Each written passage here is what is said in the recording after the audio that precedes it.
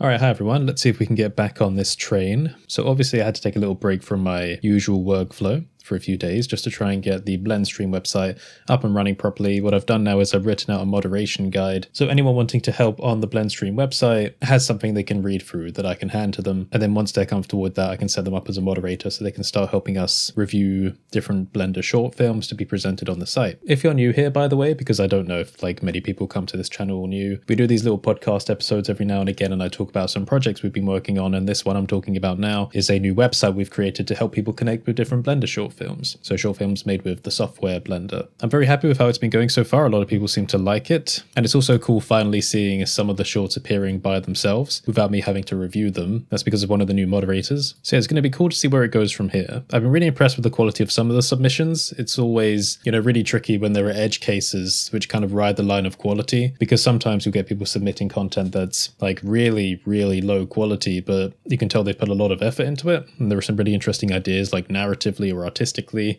So kind of riding on that balance of, do we approve it or not? But in the moderation guide, I've given some advice about that. So yeah, that's all going well, but I really do need to move on to other projects. So, it's nice to finally have some moderation help. But let's talk about other things. So on Gumroad have been developing new features recently. One of them is the purchasing power parity, PPP, feature, which is where we can basically have it so our product prices automatically adapt to where the buyer is located. So for example, people living in parts of the world which are kind of lesser developed economically and who the pricing of say like, $60 for something is like way out of proportion for their cost of living. What this feature does is it automatically applies discounts for them based on what country they're from. And it says there are some extra checks about, kind of anti-VPN stuff, but I'm not really that bothered about it. But I've enabled it on my Gumroad now. So if there's anyone from parts of the world with like a wildly different cost of living or a currency that just doesn't really hold up against a dollar or the pound, then you're probably entitled to a percentage discount. Again, don't ask me for discount code. That should be like an automatically applied thing because it's an account-wide setting that I've activated. So yeah, hopefully that helps some people access the products. Another thing about Gumroad is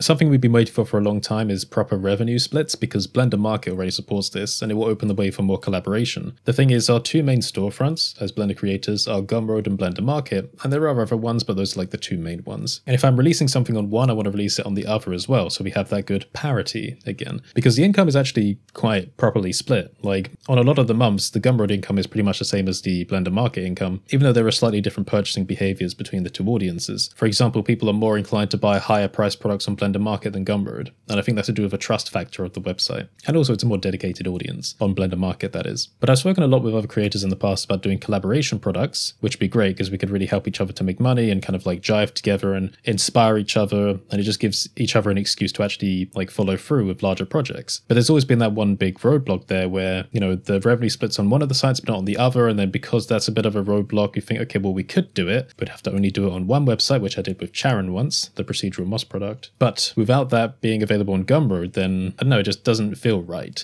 And of course you can always say, oh well, you can do the revenue splits manually yourself, but that's extra effort. And we've spoken about like the small hurdle problem before, where if there's any small hurdle towards a project, sometimes that's enough to just stop it dead in its tracks. Now I was aware of this problem years ago, which is why in 2019 I emailed the CEO of Gumroad, Sahil, and asked him about this, and he was kind of confused because he said, well, why don't you just use the affiliate system to do it? And I said, well, because Gumroad has a discoverability system, so anyone finding the products through that, the revenue won't be split. Like everything would have to come through the links. Also, if you wanted to have more than 2 people for a product, you won't be able to do that. So they said, yeah, that's a reasonable concern, and that they would aim to try and do it in 2020. 2020 came around, it didn't happen. 2021 came around, it didn't happen. 2022 came around, it didn't happen. So I was really annoyed with that because I was thinking, God, all these projects that we wanted to do with creators going back years just aren't happening. And then recently they did a thing where, well, they've done it a couple of times now, where they put an emoji out on Twitter, then they ask people to guess what the new feature is because it's related to the emoji, and the first person to guess will make money. It'd be something like a $500 giveaway. And I always hate those things because you can see like people that are really desperate. They just post like everything they can. Is it this? Is it this? Is it chasing after that $500?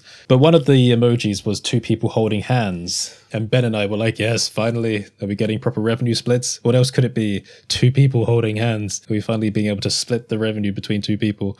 So we waited and waited, and it came around and it wasn't that. It was team accounts, which really isn't much or anything. It's just saying you can have multiple emails associated with one account. So you could have like an admin person or someone managing the prices of things, sales, whatever. We were like, God damn it, when are they actually going to do it? They've got the code there. They already know how to split revenue with affiliates. So why not just split revenue on all of the sales for a product? So I put a little tweet out because I was disappointed, and I said, oh, me and another Blender creator were really hoping for proper revenue splits this time, waiting to do these collab projects. Is it coming, Papa? Now, it did originally say, is it coming, Daddy? But Ben took me out of that one, but I really wanted to write Daddy.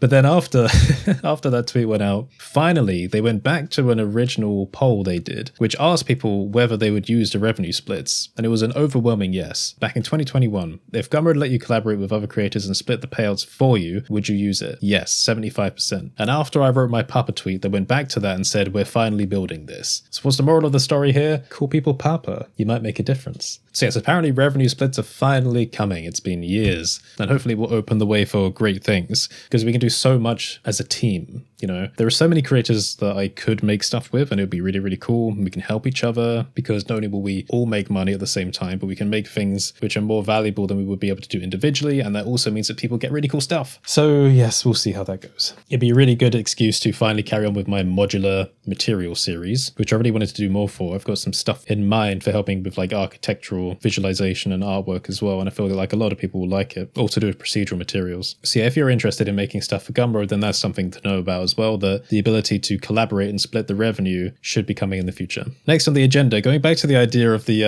How to Learn Blender in 2023 video. You know how in an earlier podcast I said that I really wanted to do that because I have like a pedigree of the series of telling people like how to learn Blender through like a presentation style video. And that I kind of waited a little bit because every other Blender creator was doing one. And I thought, okay, again, after that podcast, surely it's time now. Surely it's time. And then I think Smeef has just come out with one. And there was another Portuguese creator which came out with one as well. But I think I've been mentioned in both again. So it just seems like there's a continuous feed of people doing the best way to learn Blender in 2023 videos. It's crazy. We're a super original community.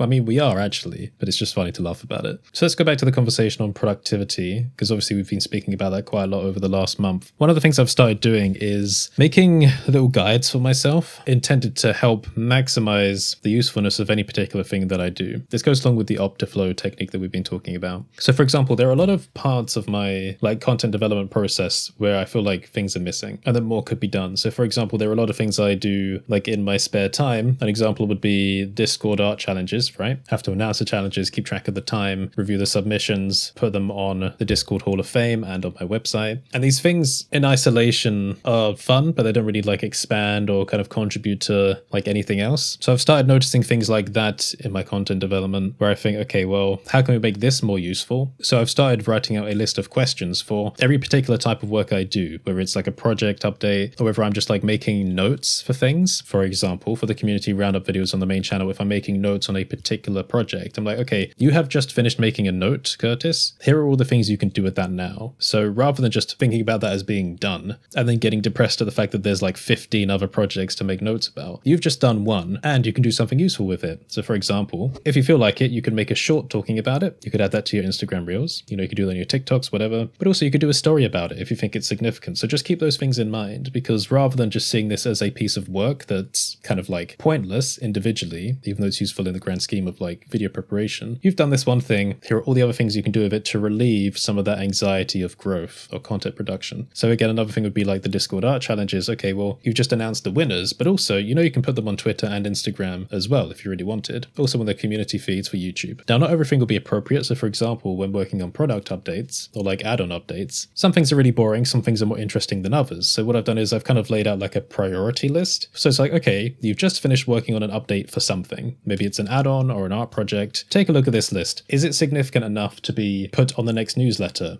If yes, then add it to our newsletter column in my series building page, which is what I use to kind of like prep content. Is it significant to show in an Instagram story? Yes, okay, we'll do that then. Okay, if it's more significant than that, can we make a short about it? Yes, okay, what, for the second channel, for the main channel, then do those. Okay, if it's more significant than that, is it something you can do a main channel video about? Okay, then start making notes over here. So basically, it's just like a little guide with like this list of importance going, okay, you've just made something, check the guide.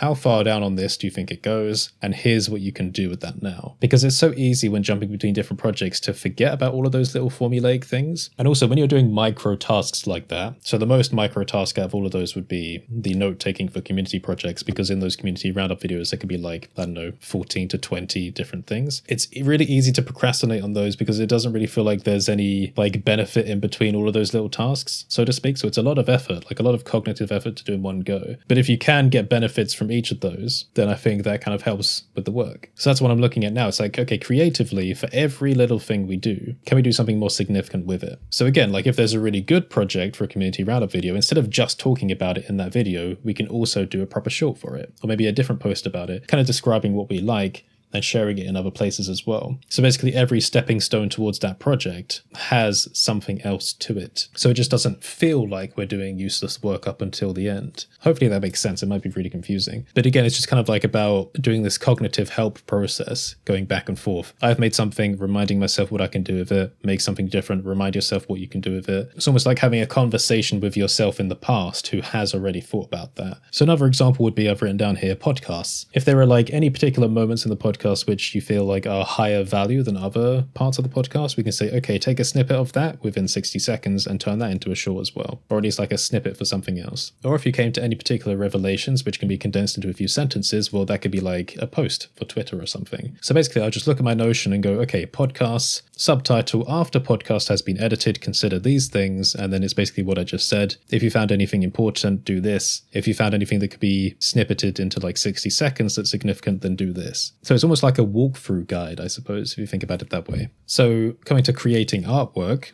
this will be another example. So I've got two subtitles here, while an art piece is being created and after an art piece is being created. So while it's being created, consider recording the process to create a short in the future to music. So this would be like a low priority piece of content. Of course, it doesn't really cost me anything to record while I'm making artwork. And it'd be a really quick thing to edit because there's no narration. You know, you just take the snippets of the best moments and put music over it. So you could easily create a short to add to the pool of content, YouTube, Twitter, Instagram, TikTok, Reddit. After the art piece has been complete, then share it across platforms. I've got a list of all the platforms. And then also there's a consideration, if I do live streams in the future, it's like, okay, well, if you like this art piece, make a note about it in the live stream section of the board.